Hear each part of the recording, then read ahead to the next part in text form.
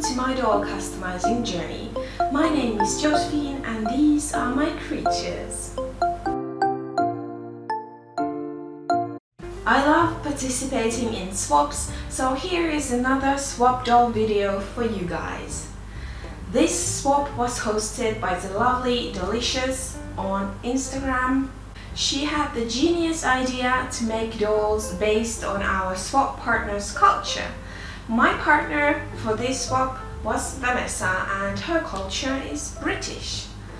She requested a Victorian era inspired doll, and after hearing that my head was steaming with ideas and excitement.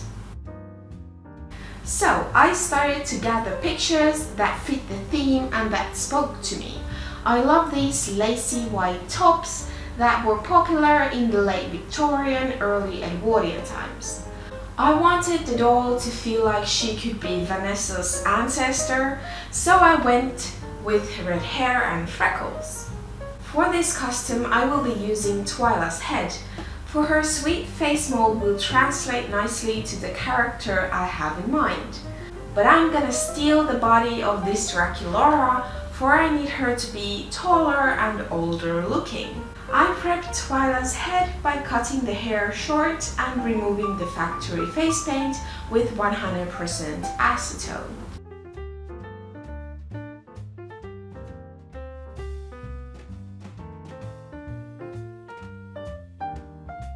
To perform the head swap, I warm up both of the victim's head with my hairdryer.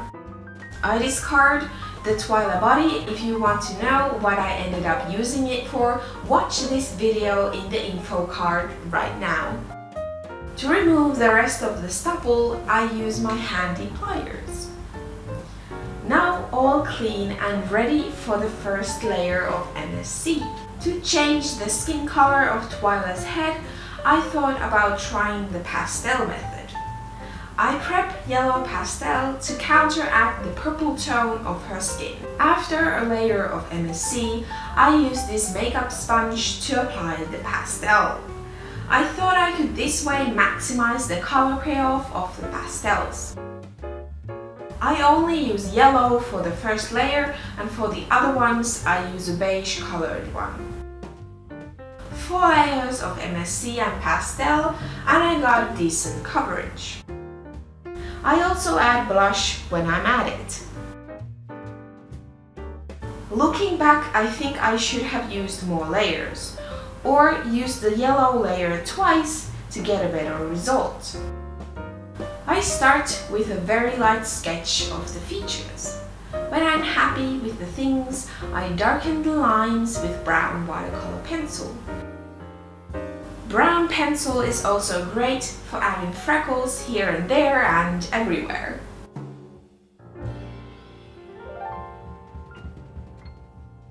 Next in line is the eyebrows. For this time I go in with only 2 different colors of brown pencil.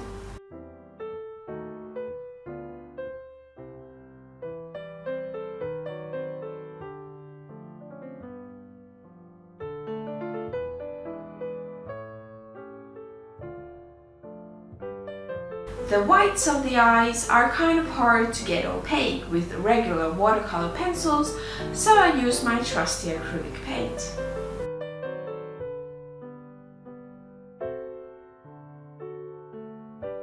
I want her to have soft, rosy and natural looking lips, so I use pastel with Derwent watercolor pencil on top in the color crimson. Saying that out loud makes me feel like I'm narrating a makeup tutorial. My watercolor set still lacks a good light pink, so I use acrylic paint again.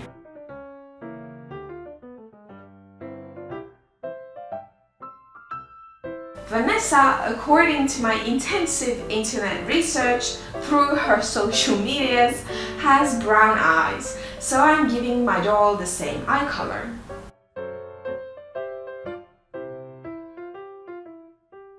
The eyes get black pupils and some shading. I wish I would have done the shading darker before on the finished doll you can't really tell that it's there. Then some highlights on her top and bottom lips, inner corner and bottom edge of the eyes.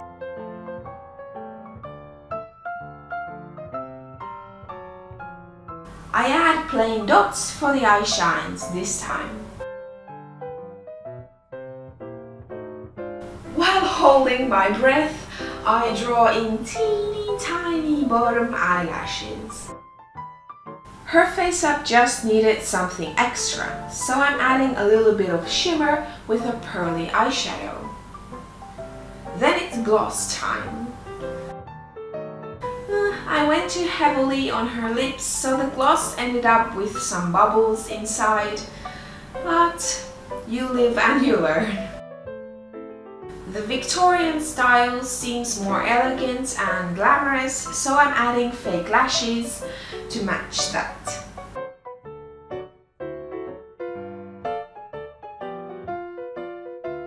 A little bit of a trim and the lashes are ready.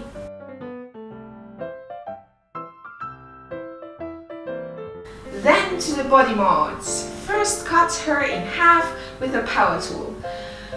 I hope nobody hears this out of context because that sounds really bad.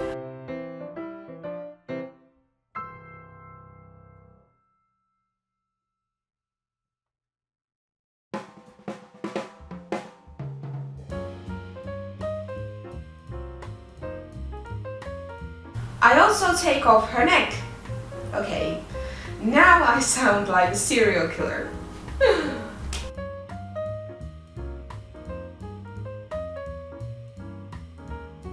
I put her back together with 2-part epoxy glue. I think it's worth to straighten the doll's posture because it makes the clothes fit more accurately. Magic Sculpt is my choice for the sculpting medium, but you can use whatever works for you. Milliput, epoxy sculpt or air dry clay. I like to use Magic Sculpt because it's easy for me to buy and get it delivered where I live, and it comes in small packs. So if you just want to try out body mods, you don't need to get a huge expensive tub of the medium. It's pretty simple, mix A and B together and start adding clay where you want it.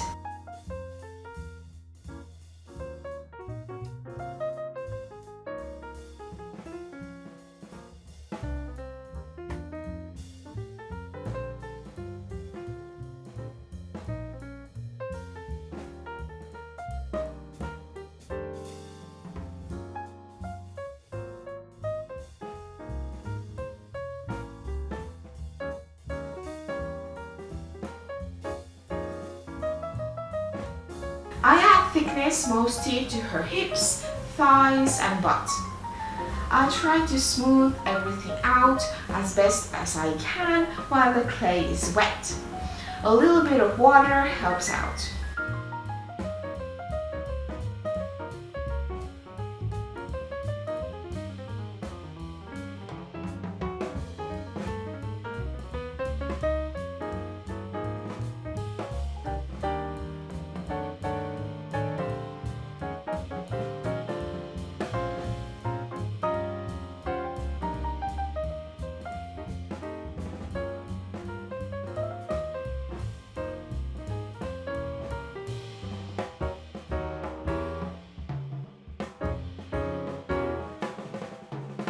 After everything is dry, I go in with this quick filler that is meant for fixing holes on your drywall.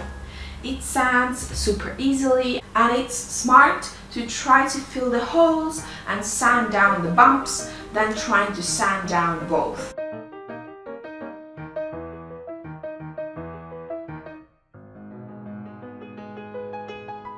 My arch nemesis, sanding, is next.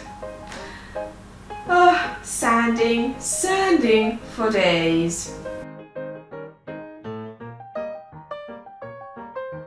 The tippy toes need to go, for I want the doll to wear realistic looking vintage shoes, and the arch on those is a lot lower. I think the feet look decent if you consider that these were my first pair of feet I sculpted from scratch. Trying to match her head was pretty tricky, but I think I got fairly close. She is going to have a long sleeve blouse and a high neckline, so it should not bother too much in the end.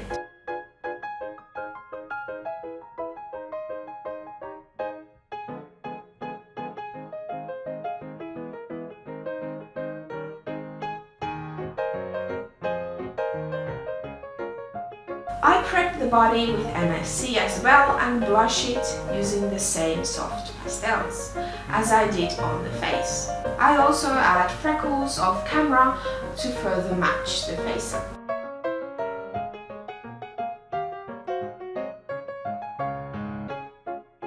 I want this doll to come off as very sweet and shy, kind of a dreamer and book-loving person. These were the images that inspired me. I kept the Victorian style in mind when searching inspiration. To make the woven hat, I use a round plastic object, some craft glue and twine. This version came out too big. I used the cap of my MSC can, so do use something smaller if you want to try this out.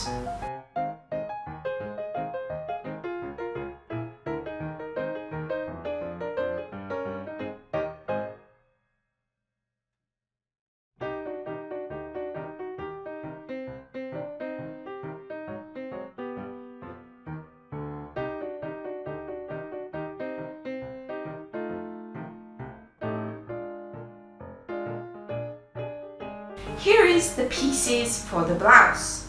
I start with hemming the sleeves and hemline of the blouse. Second, you need to close the side seams.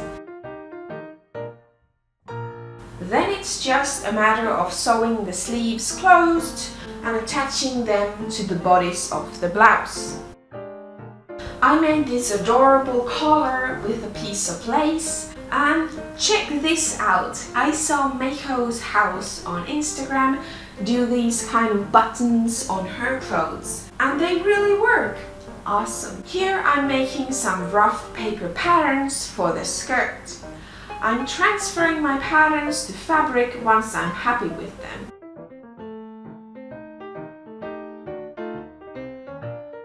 I'm using this dark velour or velvet fabric. The soft finish is a nice contrast to the other materials in the outfit, and I think it gives the right vintage feel. Vanessa told in her swap info that her favorite color is turquoise, so I'm trying to incorporate that in my design. To start the shoes, I close the back seam. Then it's good to glue on the edges down to the inner sole made from crafting paper.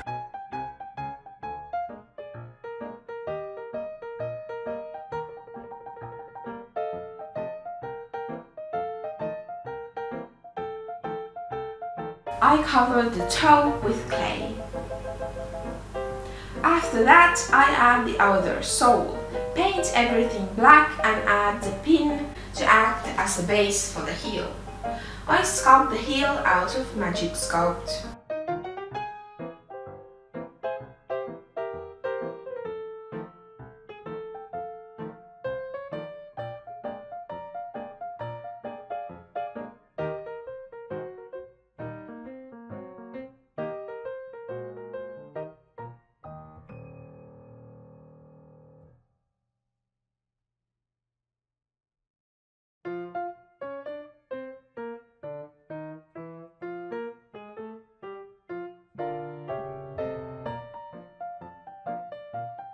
For her hair, I'm trying out alpaca fibers for the first time, and I do have to say I really like them. They look so realistic and it feels so soft. I got this alpaca from Etsy and the seller is navy blue navel. The color is pretty but too close to the doll's skin tone, so I'm tweaking the color a bit with my own hair dye. Because alpaca is a natural fiber, you can use normal hair products on it.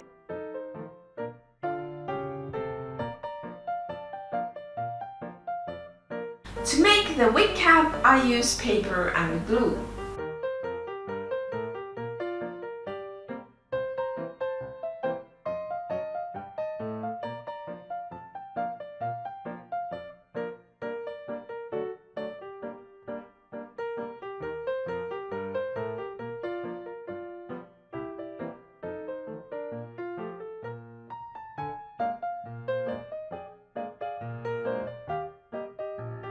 I painted the wig cap to match the doll's skin and used solvent-based glue to fix the wefts in place.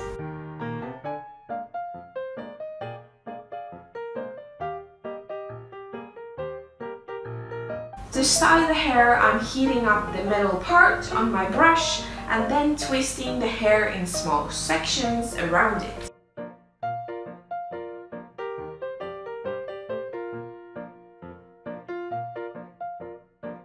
I'm using a hairdryer to ease the task of putting the head back on, and that is our final step. She is now done.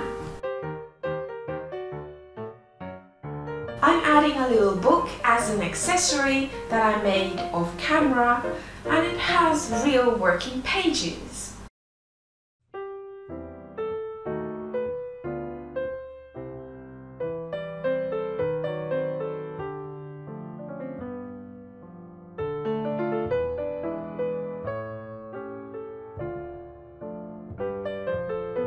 I learned a lot making this doll. Annie is actually the first one I ever filmed making, so this video predates everything else on my channel. So you can really see the progress if you compare it to my most recent work, like the delightful collab. Link to that video in the info card.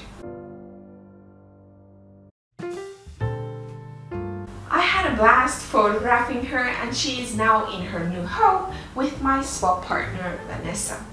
If you want to see what Vanessa made for me, do watch my unboxing video.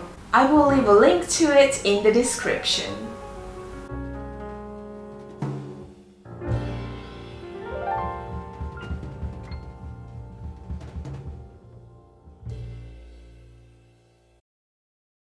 Thank you guys so much for watching. Subscribe if you haven't yet done that.